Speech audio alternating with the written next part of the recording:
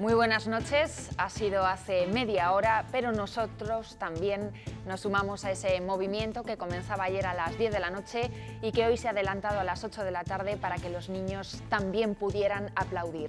Es una manera preciosa de decir gracias a todos los que trabajan estos días para cuidarnos, a todo el personal relacionado de una manera u otra con la sanidad. Pero este primer día de estado de alarma nos deja más imágenes. Que es un cachondeo, no es ningún cachondeo. La policía de Salamanca se veía obligada a multar a la primera persona por pasear por la calle, algo que está muy restringido desde hoy, pero que muchos desoyen.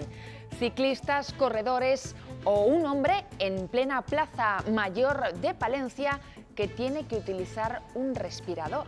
Lo van a ver.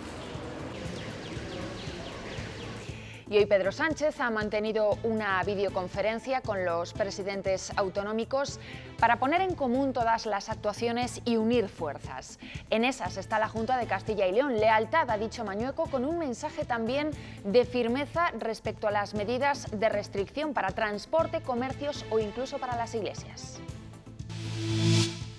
Vamos a recomendar a los ayuntamientos que sigan nuestra propia recomendación, que es más restrictiva que la del propio Gobierno de España.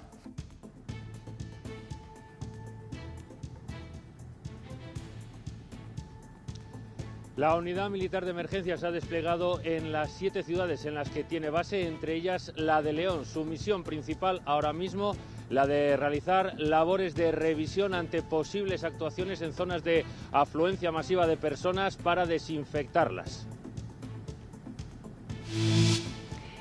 Y no había rastro de turistas esta mañana en el Acueducto, uno de los monumentos más visitados del país.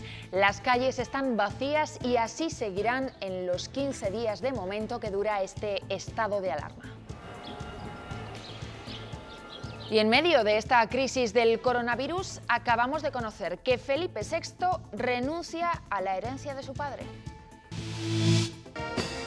La renuncia llega tras las últimas informaciones en las que el propio rey aparecía como beneficiario de cantidades millonarias llegadas de Arabia Saudí. Además, el rey Juan Carlos dejará de tener asignación anual. En el tiempo mañana la situación se complica y eso puede venir bien para que todos nos quedemos en casa. Bajarán mucho las temperaturas y tendremos viento, nubes, lluvia y nieve.